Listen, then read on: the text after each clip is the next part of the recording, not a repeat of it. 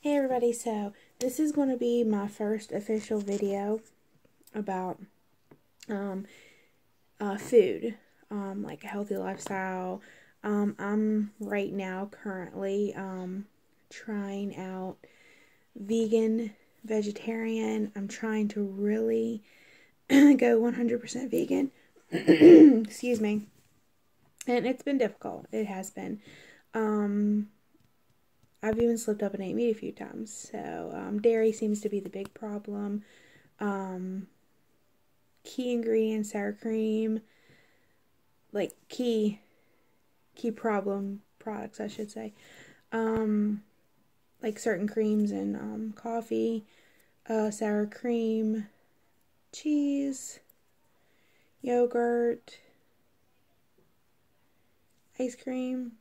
I mean, those are just a couple of the things that I'm having problems with, mainly. So, it's Sunday, and I'm going to try to do a video on food every Sunday. I was going to food prep today and do the whole meal thing, but I decided not to cook today just because I still have food. So I'm probably going to do that tomorrow or Tuesday. But I wanted to do a video of some items that I have found. And all of these items are vegan friendly, that I feel like are really good solid staples to keep in your house. They might be a food by themselves to eat, a snack, a base food to make many kinds of dishes, drink snacks, just a variety of things. So I'm going to go over those. I'm going to start with dry products first, canned, non-refrigerated products, basically. So yeah, let's just dive right in. So let's start with snacks. Snacks, some good things to keep around for snacks are nuts. This is just one in particular. A Blue Diamond makes flavored nuts now. This one is sweet Thai chili.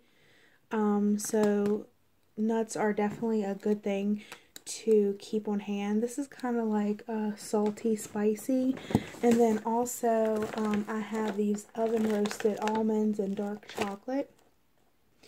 This is really good for like if you have a sweet tooth, because they're not overly sweet, but they are sweet enough to take care of that. And since we're on the nut kick, let's go right into walnuts. Walnuts are amazing. I like to incorporate these at least once a day because of the omega-3. And it actually says that right there on the bag. And I usually add these to either nice cream, which is a banana-based frozen treat. Basically you freeze bananas and then you grind it up in your processor into a creamy consistency, and I will add like walnuts to that,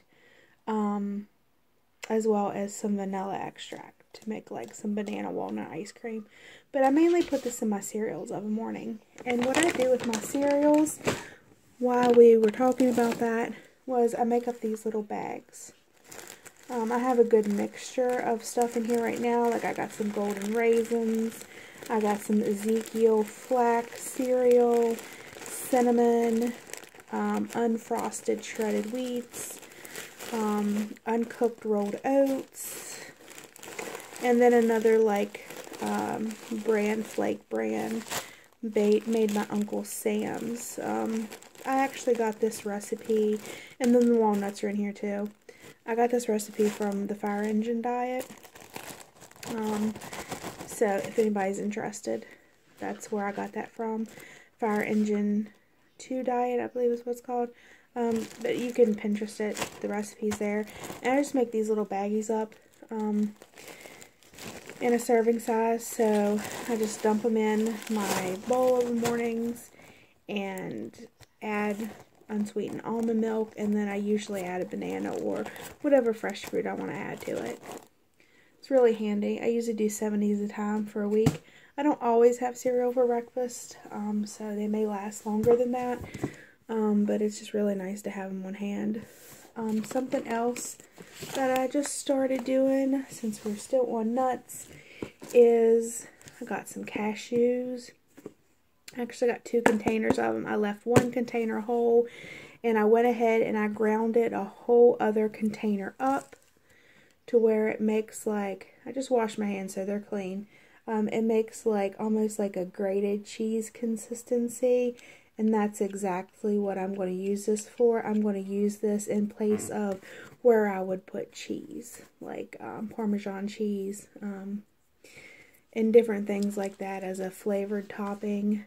I might even throw some of this on a pizza when I make it, but I'm not sure yet about that. But I did put this on my eggplant Parmesan. I kind of put it on top of the eggplant when I heated everything together. But I think the next time I'm actually going to probably put either a little bit of olive oil on the eggplant when I roast them in the oven, or some vegetable stock so I can get this to stick to them, and kind of crust them onto the eggplant. So I'm going to play around with that, but I just thought I'd go ahead and grind the whole container up, so that way it's ready to go. I just take, you know, teaspoon or measuring spoon, whatever, in there, and just add it to what I want to.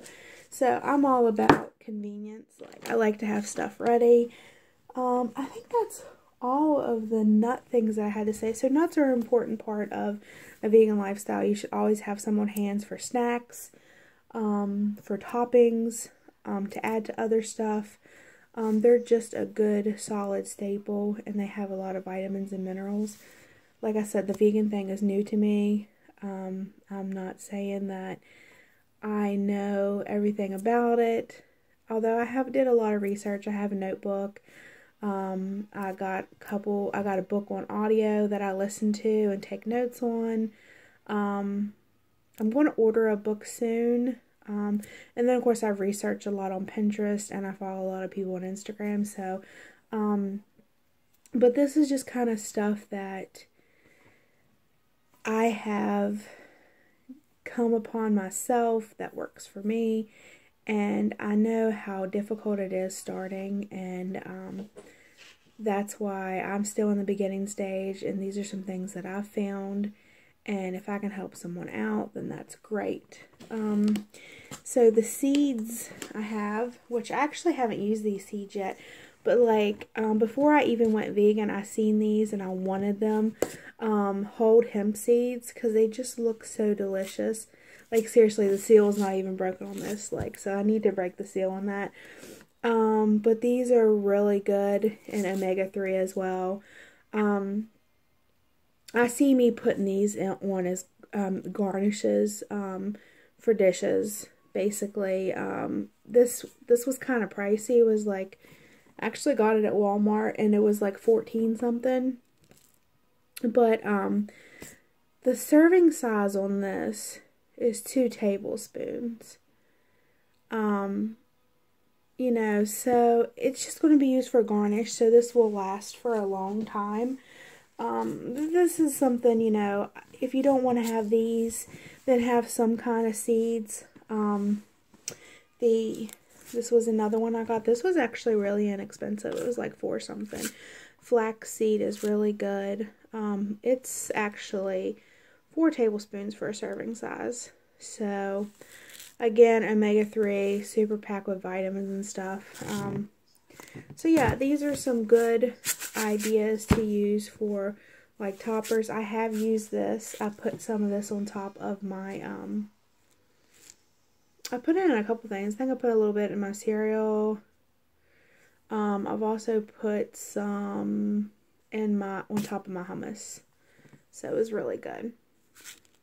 And I think that's the only things. But yeah, so get yourself some seeds, definitely. Whatever kinds you want. This is also chia seeds. I actually got this at a discount store. but I had another kind, but they expired because I got into them a long time ago when I was doing like whole food eating. Again, this is a good source of fiber, omega-3, and iron. I'm going to start making chia pudding, or like chia pudding smoothies. So I haven't cracked into these, but I have used chia seeds before, so I know how to use them. I actually got some unsweetened coconut milk that I'm going to use to make my own chia pudding. There's other things that go into it as well, some spices and stuff, different things you can do. Just search for recipes on Pinterest, chia pudding, and it's super easy. Again, I always kind of put my own spin on things, so make it your own. So that's another main staple to have in your house. Let's go ahead and get into, well, we're kind of doing snacks, so let's go ahead and go up with these. I found these at Food Lion, and I accidentally grabbed the same flavor, but I actually have different flavors. They were like, I want to say $8 for $1, super inexpensive, but these are like fruit roll-ups, but without all that extra added stuff in them that we all know that fruit roll-ups have. This is all sugars come naturally from fruit and fruit juices. It's 100% fruit strip, gluten-free, nut-free, and vegan. So it's called Fruit to Go, and I've actually had one of these, and they are really delicious. They actually are little strips that you can pull, kind of like Twizzler pull-and peels, or you can just kind of eat it like a big strip. But yeah, really inexpensive. I found this in the produce department at Food Lion. I haven't really seen them anywhere else, but I haven't really looked for them either. These were kind of out in the open on sale, so that's how I found those. But these will be great for snacks, like to carry in your purse and stuff, and that's why I have them. Like grab and go snacks if you're out for the day, or throw them in a lunchbox to go with you. Nature Valley, and I actually got the wrong one. These are still some left over from before I started the vegan. There are two kinds that are vegan friendly: the Pecan Crunch and the peanut butter, I think. Yeah, the Pecan Crunch and the peanut butter. But again, if you Pinterest it, it'll tell you which ones. It'll come up with a list of stuff that's vegan friendly. That's how I found out about these, and I was really happy because I eat these a lot. This oats and honey one, of course, is not vegan friendly. I grabbed the wrong one out of my protein, my little basket up there. I meant to grab the peanut butter one. But so be careful about that. Some are vegan, some are not. And they do not tell you, like on the back, whether they are. So I just happen to know from doing research. Another good thing you can throw in your purse to go. I use these, I crunch them up and put them on top of yogurt, or I just eat them by themselves. That's pretty much it. This is another good snack that I found. I had never eaten figs before. I had eaten dates, which dates are another good thing. The pitted dates are another good thing to have. You can eat those as a snack, or you can grind them up in a protein shake. I don't have any. I'm out. I need to buy some this week. So there's something good, but the dates are good too. I mean, the figs are good too. Good source of fiber, cholesterol-free food, and it'll, you know, it's good for like if you have a sweet tooth. And I found these where the raisins are in Walmart. They have, not all dried food is good for you. Fruit, some of them have like added sugar and stuff, but these don't, and they're just naturally, they're kind of like a date. So if you like dates, you'll like these.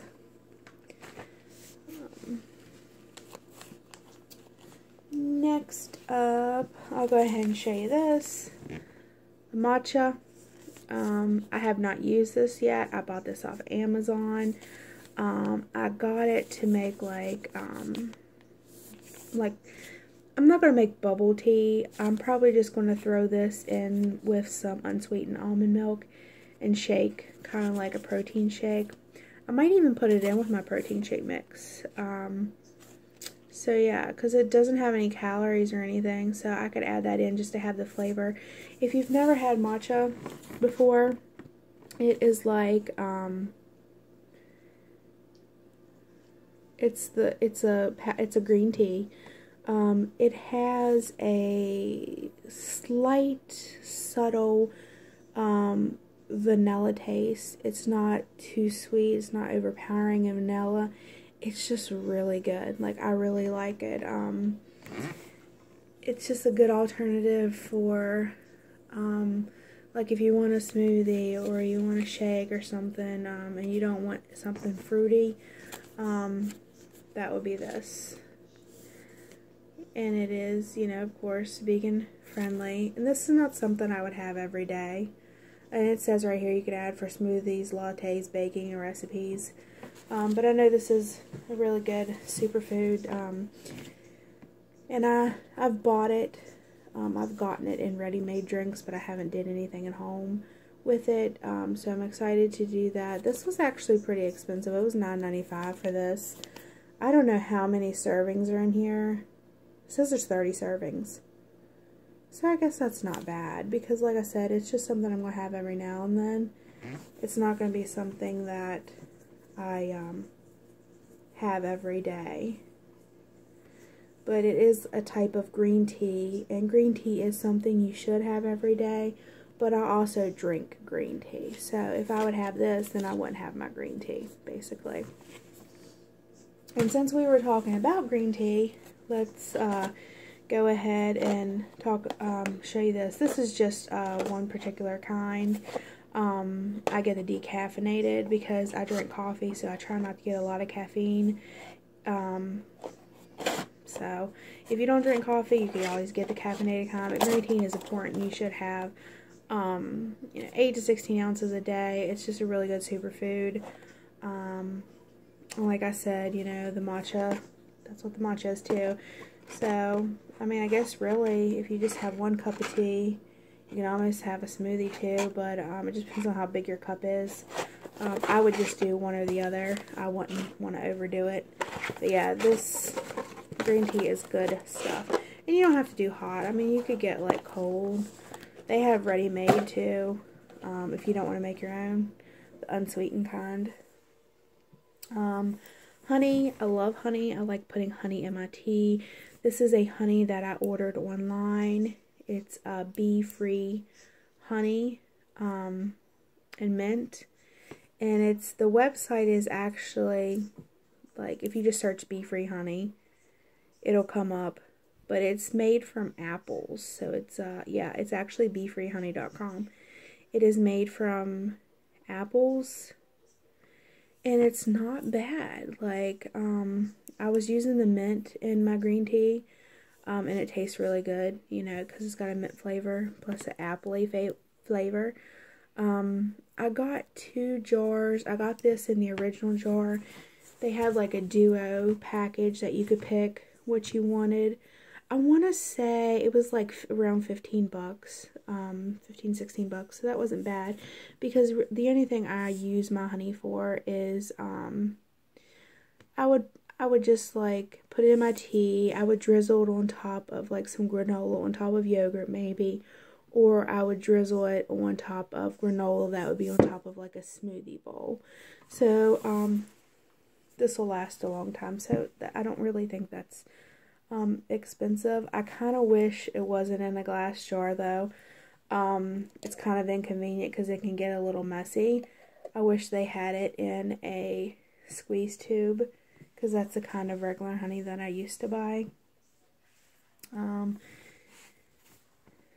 PB2 is also important, or not important I should say, but it's another good thing that you can have on hand for a vegan lifestyle. You can put this in your protein shakes. You can put it in your ice cream. You can put it in milkshakes that you want to make. You can mix peanut butter up and put it on bread to eat. Just a lot of stuff that you can do with this. I've even I've mixed it up, and I've actually did all those things with it. So it really is good. And I started getting the big things because I was using so much of it. And this one's actually almost gone. I already bought another one. This time I got the chocolate one because I wanted to start putting it in with my ice cream and to make chocolate. And they didn't have it in the big one at Walmart, so I had to get the smaller one. So that's okay. This is my protein powder that I'm currently using. It is Vega Protein and Greens. I get it at GNC. It was 30 bucks, 29 something. I read there's a couple different ones of these, and I picked the one that had the best stats on. So just make sure you read. You know, read labels. Get familiar with labels. They will be your best friend. I feel like I'm pretty good at it now. Of course, it says you can shake it, blend it, or bake it.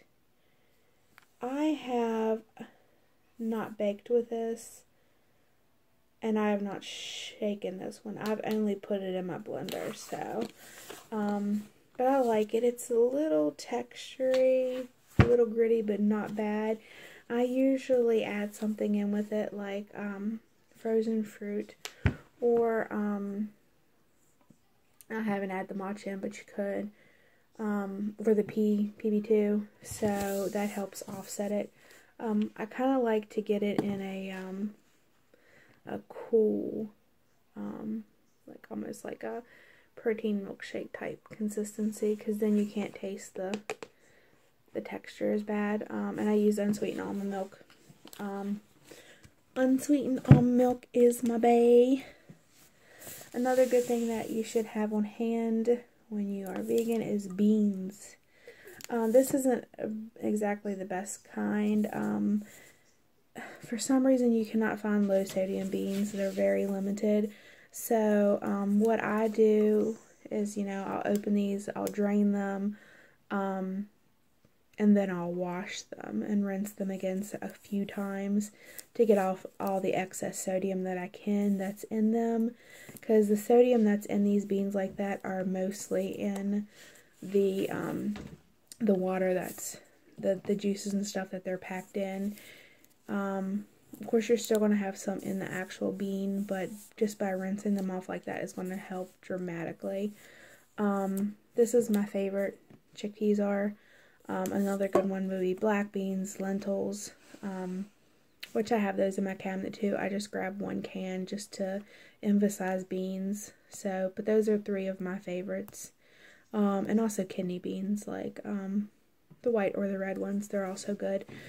So any of those. I grabbed one other canned item here. It's something that I like. It's the tomatoes, okra, and corn. This is good on its own, and you can also add it into like rice or as a side dish or anything. This is not something that you have to have, obviously.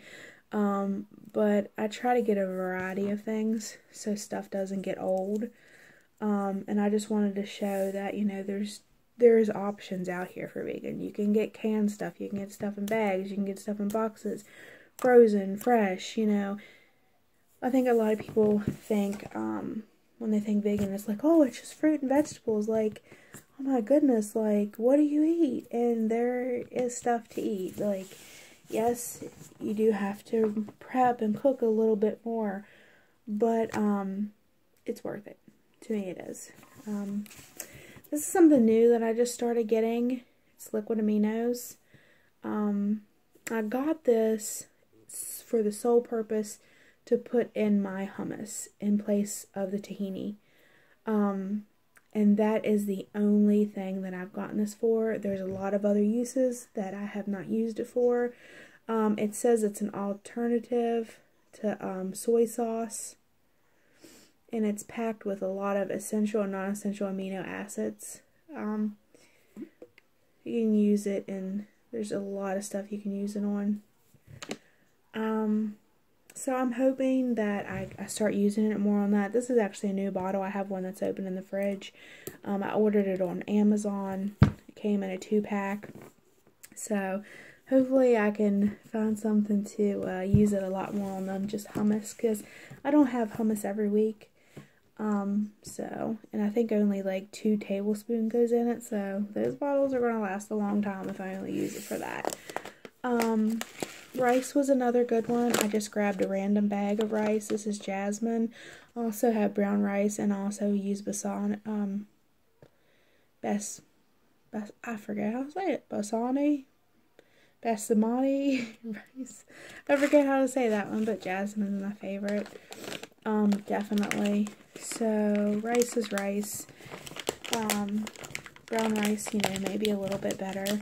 But really, in all honesty, if you're watching your carbs, which I do try to do as well, you know, you should limit your rice anyway. So a little bit of jasmine rice is, you know, it's not going to hurt you. And this just has so much more of a rich flavor, especially with, it works well in a lot of vegan dishes, you know, with some coconut milk or spices. So that's why I grabbed the jasmine, because it's my favorite. And lastly, on the dry side, and then I'll get into some frozen and refrigerated items. I wanted to keep this video under 30 minutes, but it's going to probably be closer to 35. Himalayan pink salt is, I don't like salt at all. I used to use sea salt, and I started using the pink salt, Himalayan pink salt, and I like it. I do. It's got a little bit of a different taste, but not much. It serves its purpose for salt. I'm fine without salt at all, but sometimes if I want a little boost, that's what I use. And it's good for you.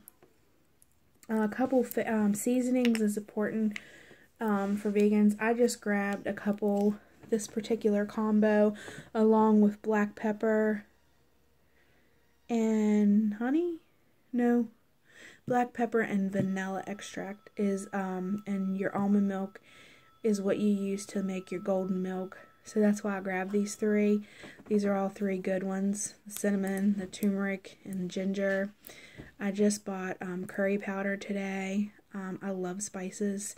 I think they're fun. I have a ton of, actually you can see my spice rack back in there. Like up in there. That's where all my spices are. And then I have some in the cabinets too that are bigger. So I really like spices. They're important with any kind of lifestyle diet. Because it just gives gives flavor to foods, and you can get creative with them. And another favorite is vanilla extract. This is not organic. I don't think Walmart had organic. I cannot believe the price of vanilla extract. Like, it's really expensive. Like, I think this bottle was like almost $10. Crazy. But it does, a little bit goes a long way, and this is also useful in a lot of things like the nice cream, the golden milk, you know, for baking. So definitely want to keep some of this on hand. And I'll be right back with the frozen and refrigerated favorites.